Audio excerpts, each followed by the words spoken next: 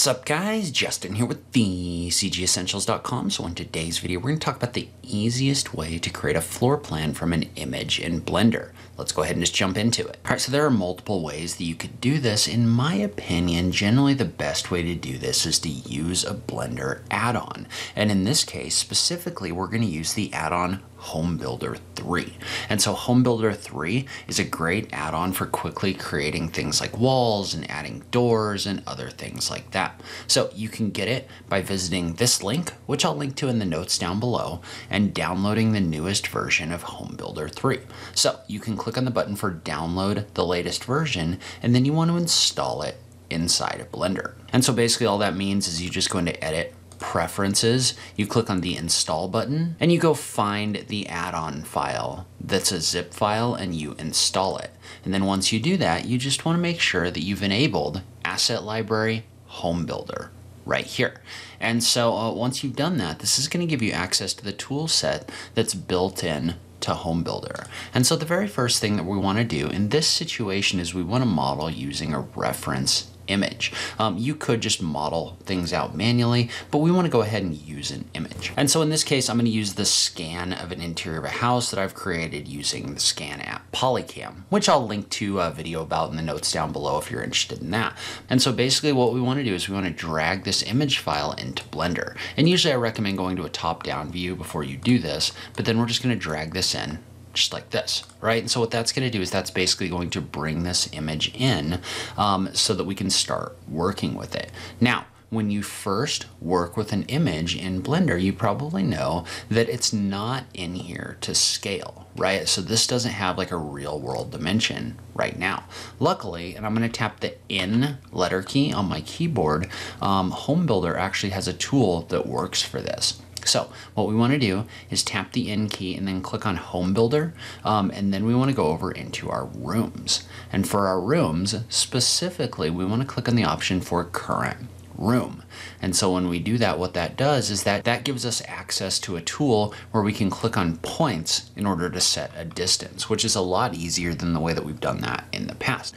And so what we want to do is we want to zoom in and we want to find a dimension that we can use in order to set the size of this image. And so in this case, we're going to go ahead and do this 5'9" inches. And so notice how if you click into the option for current room, there's an option in here for set scale with 2 points.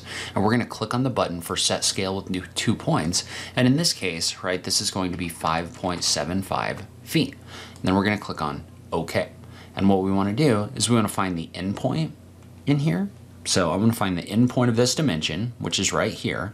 And then I want to click once, and I want to move my mouse up here, and I want to click again. And note that these are just single clicks. And when you do this, notice that your image file is going to get much bigger. And you can kind of see with my body model here that this image is now larger than it was before. And so the first thing I like to do when we do this is I like to come in here, click on the walls button, and just draw a wall along this dimension just to kind of double check that this length got set correctly. And notice how this length did indeed get set to 5'9" inches. So I'm going to undo this because I don't need that wall yet.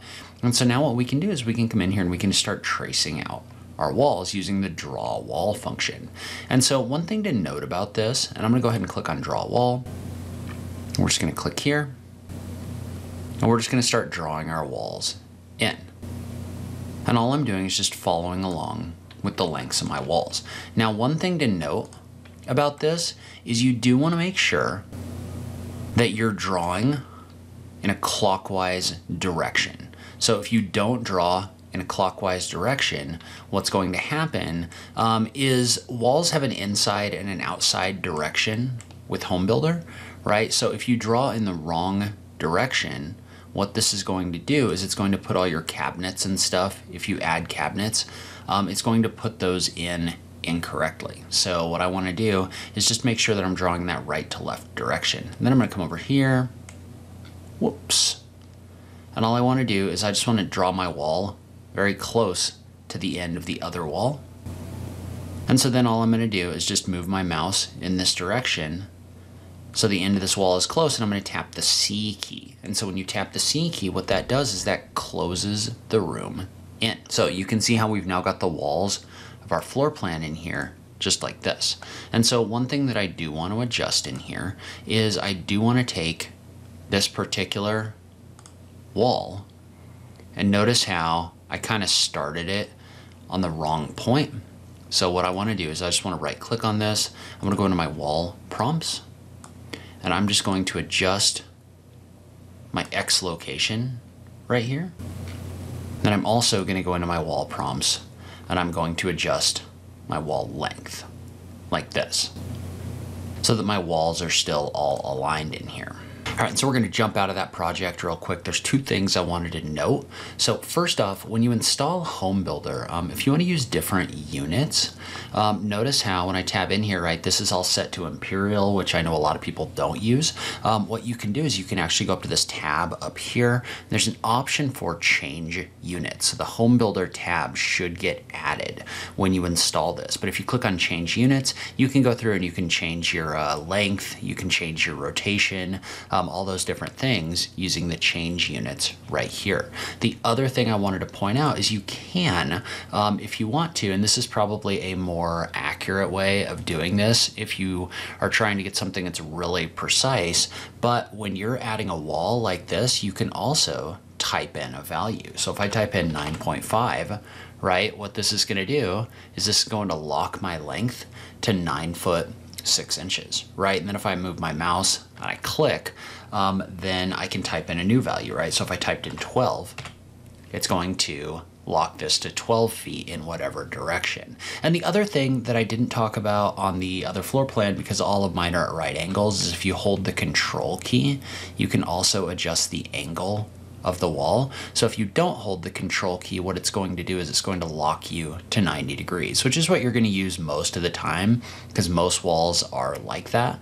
But if you do need to draw something that isn't 90 degrees, what you can do is you can hold control and then click, and then you're not locked to that 90 degree direction. So if you need to do that, you can use the control key in order to do that. And then once I'm done, you can either right click or hit the escape key to exit the wall creation command.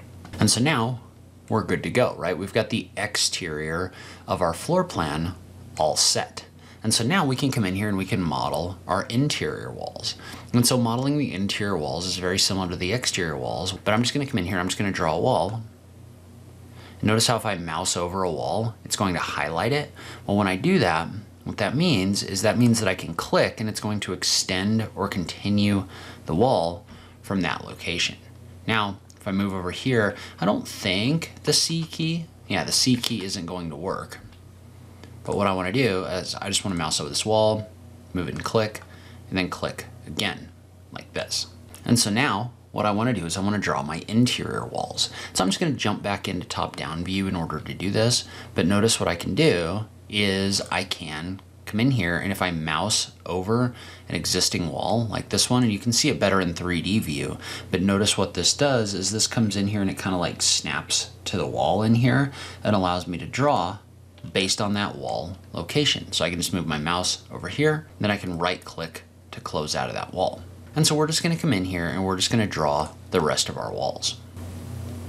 And so if you do want your walls to come in here narrower, right, because these walls are actually a little bit big. Now, I'm not necessarily sure POLYCAM is measuring my walls accurately, but these seem like they're a little closer to 4 inches thick. What you can do is you can change your default wall settings to 0.33. So this would be 4 inches. Then if I draw a wall like this, draw it across here, notice how that wall size is a lot closer.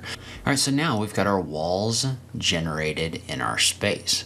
And so we could go ahead and leave this as is, but let's go ahead and let's jump in here and let's also add our doors.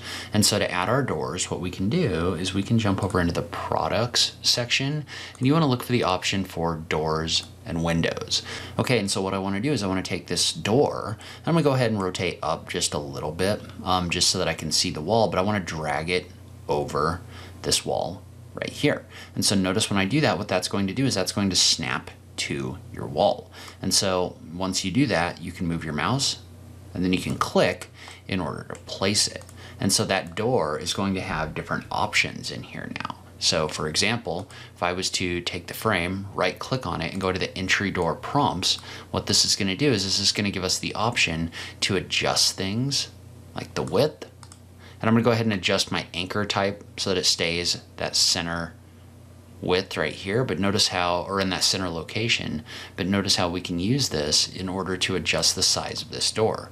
And in this case, I'm going to go ahead and I'm going to turn off the handles.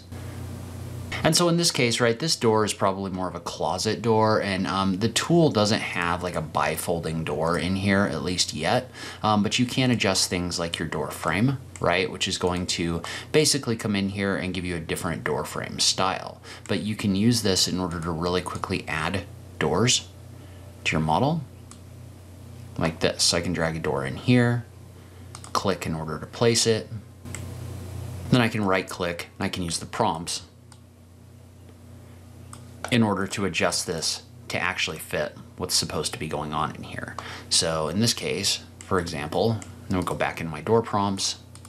Again, this door needs to be a little bit narrower. So we're gonna go ahead and click on OK. So now we've got that door in here.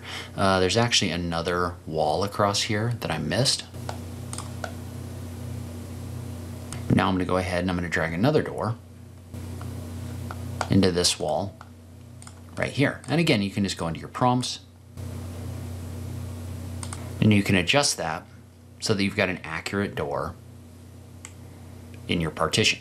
So as of right now, HomeBuilder is probably the most intuitive tool for Blender for creating different walls and other things like that. Highly recommend that you go check it out. It is free to download, but leave a comment below. Let me know if you have any questions about anything we talked about. I just love having that conversation with you guys. As always, thank you so much for taking the time to watch this, and I'll catch you in the next video. Thanks, guys.